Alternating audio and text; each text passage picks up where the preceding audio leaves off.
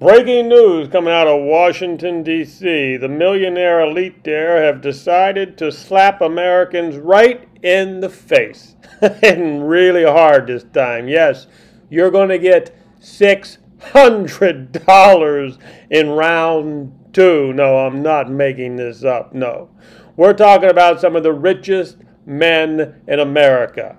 They hang out over there in Washington, D.C. They have these high gates. They go to cocktail parties. I think they have like $666 million in Swiss bank accounts.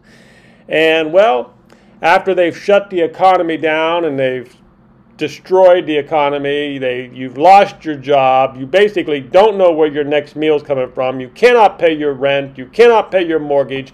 The whole damn kit and caboodle is just done. Put a fork in it. But these guys, remember, they have Swiss bank accounts that we don't even know about. They have $666 million in hidden Swiss bank accounts, but they've been waiting. They've been waiting for this moment. And now that you are down on your hands and knees, you are literally begging them, you are on your hands and knees, they are going to give you peasants $600. Please, don't spend it all at once, okay? If your landlord is asking for 9 months back payment, I mean, please, try to stretch that $600 out. This is nothing but a slap in the face. I tell you, I can't even talk anymore. This slap in the face is so hard that my ears are ringing now. My jaw's a little sore, and I got that ringing noise in my ear. And we got played, didn't we? Donald Trump. Look at these numbers. Donald Trump brings his friends in. Wilbur Ross, $2.5 billion, $5.1 billion. They don't have enough lifetimes to spend this money. They literally don't have, if they live 660 lives, they don't have enough money to spend $5 billion. And yet, they've been haggling and arguing over how much are we going to give the peasants, the unwashed masses. I think $600 is fine. What do you think, Betsy? Yeah, $600 should get them. Don't spend it all in one place there, peasants. $600. Yes. Did I say that this was a slap in the face? Because if your ears are not ringing now and your jaw's not sore, then you must be on some serious pain pills.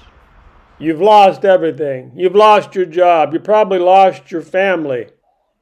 And they're going to give you $600. Think about this. Yeah, Mitch McConnell, the richest senator in the U.S. Senate. And the people who voted for him are the poorest people in America. How long are the American people going to stay that stupid? The poor people voting for people like Donald Trump and Mitch McConnell. These are rich bastards that don't care about you. Look at this. I almost forgot. After 9 months, I get to buy some kiwi. Literally, 9 months. This was like the Donald Trump's last screw you, Bravo.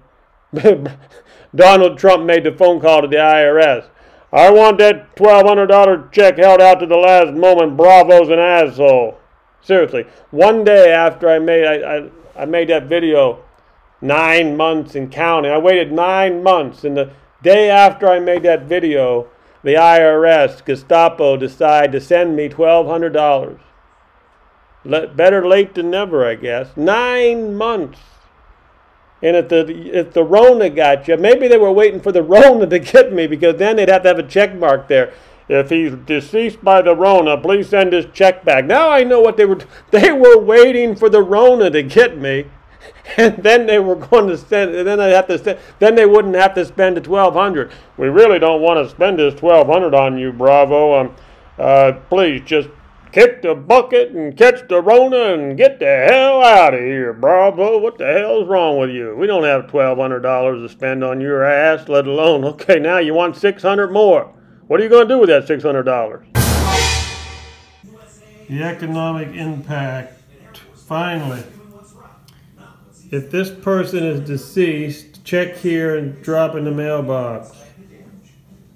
If recipient is deceased, check here. Woo, doggy, I get some kiwi. I get to buy some kiwi. Woo, doggy.